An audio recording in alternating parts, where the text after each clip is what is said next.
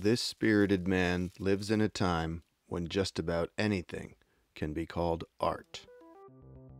In college, he learned that the reason just about anything could be called art is because, about 100 years ago, a guy said that a toilet was art and everybody believed him. The guy didn't even make the toilet. So now it seems like they call everything art. But this can't be, thinks the spirited man. Not everything can be art. So what the hell is art? To help him understand what is art, this spirited man did an experiment.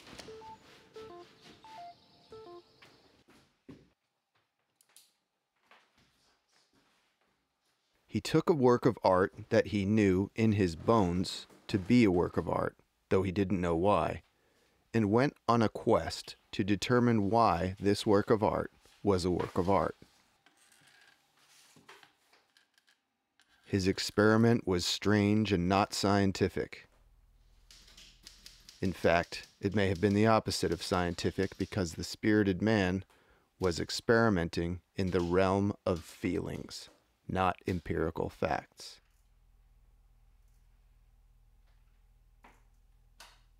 For his strange experiment, this spirited man retyped this work of art.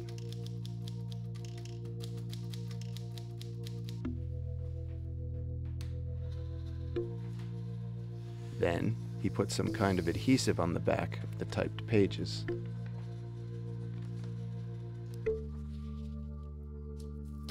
Then he cut out each line of type with an olfa.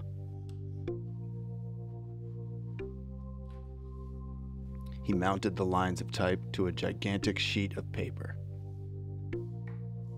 Also, he redrew the drawings from the original work of art. His favorite drawing was this one, and it's a drawing of a butthole. This work took months, during which this spirited man listened to comedians on his broken headphones.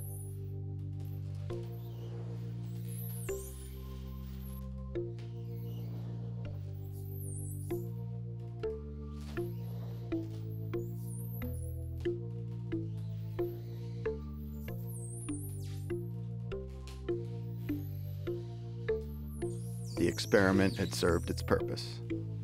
This spirited man understood now what made this work of art a work of art. What made this work of art a work of art is that it preserved the human spirit. That's what a work of art does. A work of art preserves the human spirit.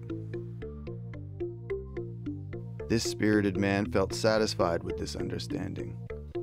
He wondered if his experiment would be considered a work of art, then suspected he would never know because he could never see it all at once for the first time the way others could. He could only see it gradually, as it was made.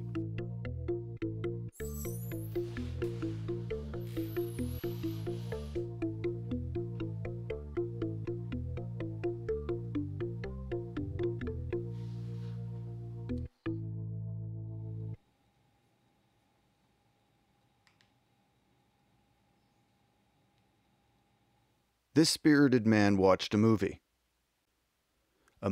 about an artist. In this movie, they showed this book. This spirited man read this book. This book gave a very simple definition of art. The book's author was a great artist, so the definition had considerably more weight than this spirited man's definition. The author was disgusted by what passed for art in his day, too. His day was over 100 years ago. He said that art had been taken over by snobby rich folks and phony artists who wanted to be like the snobby rich folks. The author's simple definition of art was that it is the transmission of feeling the artist has experienced. In other words, art makes you feel something, the artist once felt. He said that Dickens' A Christmas Carol, for instance, was a genuine piece of art. He also said that so-called art had become so exclusive that it came to nothing. The spirited man wondered if the author, when he wrote this book, had any idea of the fate that awaited the snobby rich folks and the phony artists who wanted to be like them.